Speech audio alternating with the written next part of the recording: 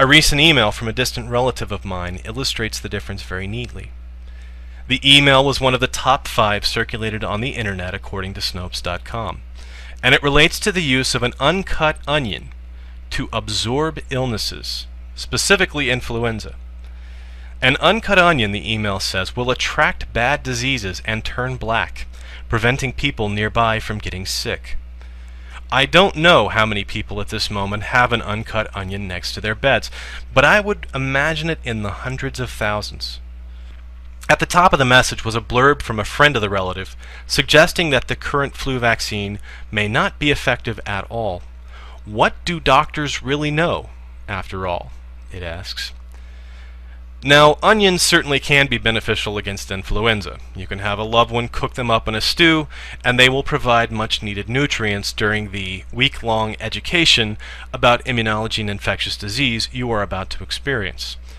But an onion sitting next to your bed will not be effective prevention, any more than a box of Kleenex.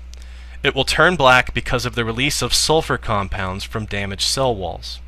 The rejection of real science and adoption of pseudoscience lore beliefs surround us every day. Our politicians have very little time for real science. There are only 4 scientists in the U.S. Congress, so far as I know, including recently elected Bill Foster of the 14th District of Illinois.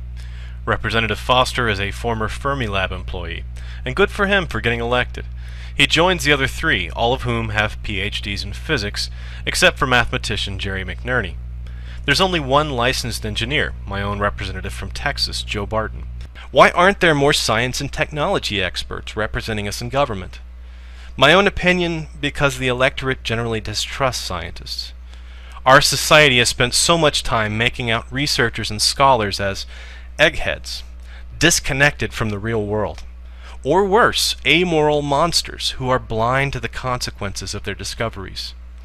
There is a sense of distrust of science among those who hold the conservative beliefs based on tradition or scripture, and no politician gets elected without the trust of those 55% of Americans who think lasers are focused sound waves. I was astounded when, in the Republican primaries for the 2008 election, 3 potential future presidents stated that they did not believe in evolution.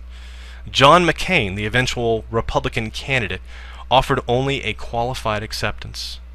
Some of this was no doubt pandering to those who devalue scientific knowledge.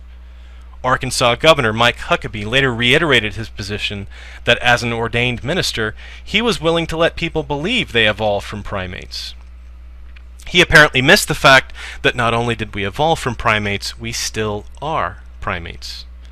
He also stated that he was amazed that the evolution question would be asked of him. What difference does it make? He responded. I, for one, would like the head of the U.S. military and the largest nuclear arsenal in the world to know at least as much biology as a 7th grade student. What about the media? I think they have the same problem the politicians do. They have to appeal to a largely unscientific population. How many serious programs are there on ghosts, aliens, and communicating with the dead? I'm not talking fictional stories, but documentary-style programs that purport to reveal factual accounts of paranormal phenomenon. On our evening news programs, miracle cures, pseudoscience anecdotes, and miraculous revelation are mixed in with real stories about research, archaeological discovery, and medical breakthroughs. There is no perspective, no sense of proportion. Panic and fear-mongering keep people tuned in, and the programs get higher ratings when they warn us about the dangers all around us. Why is all of this so troubling? Because all of the resources needed for real change in our world, money, popular support, grassroots advocacy, media access, and political will, are currently controlled by those who view a scientific approach to the world as something they don't need. We are living in a society that tolerates but not respects logic and reason. Our schools, our hospitals, our universities, our research institutions live at the whim of those who do not know that antibiotics cannot kill a virus, or that electrons are smaller than atoms. Our government policies are often based on lore, scripture, or appeals to popular beliefs, rather than sound science, logic, and the advice of knowledgeable experts. This is evident in many areas. They oppose public funding for stem cell research. They advocate a teach the controversy approach to the central theory of biology. They decline to supply Africans with birth control based on one group's scriptural beliefs. And the U.S. is declining in importance in the scientific world. America now ranks 6th in the world for the percentage of its GDP that it spends on research and development. Our scientific output is decreasing from 61% of scientific papers published by Americans in 1983 to 29% in 2005. All is not bleak, however. There are still some bastions of scientific thought left in the media, politics, and the popular consciousness. The popularity of shows like Mythbusters, which makes critical thought and experimental design entertaining, or Discovery Channel's Planet Earth series, show that rationality can be entertaining and still bring in viewers. Some surveys suggest that politicians in the US and Europe are becoming more savvy about the issues of healthcare research and global warming, and the way scientists and engineers are portrayed in movies has improved in some recent films.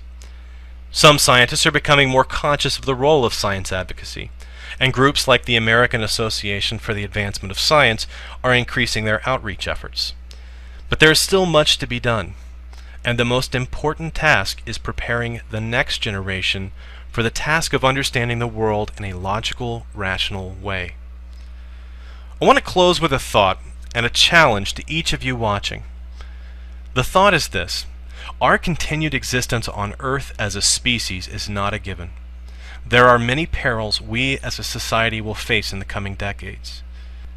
If we allow our technological progress to be reversed by those who fear new knowledge, we will be unprepared to face those perils. There has never been a more important struggle for the minds and soul of humanity than we face now. This is a race we cannot afford to lose. Science and rationality are our only weapons against an unforgiving universe and our own human nature. The challenge is simply this: do something about it. Make a video, or start a conversation with a friend. Call your representative, or write in your blog. Mirror this video on your channel, or whatever you can think to do to raise the issue again and again. If anything in this video concerns you enough to act on, please do. Science and reason needs all the help it can get. Thanks for watching.